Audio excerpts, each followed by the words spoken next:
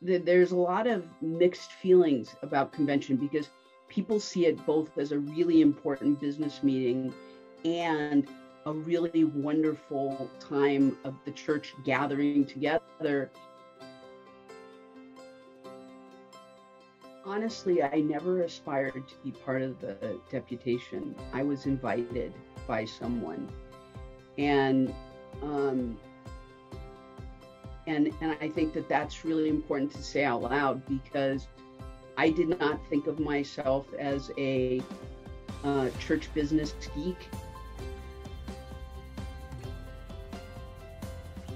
So when I went to my first convention, I was assigned a mentor early in the process who I could call and say, when they say blue book, what does that mean? You know, or, you know, all the stupid questions, you know.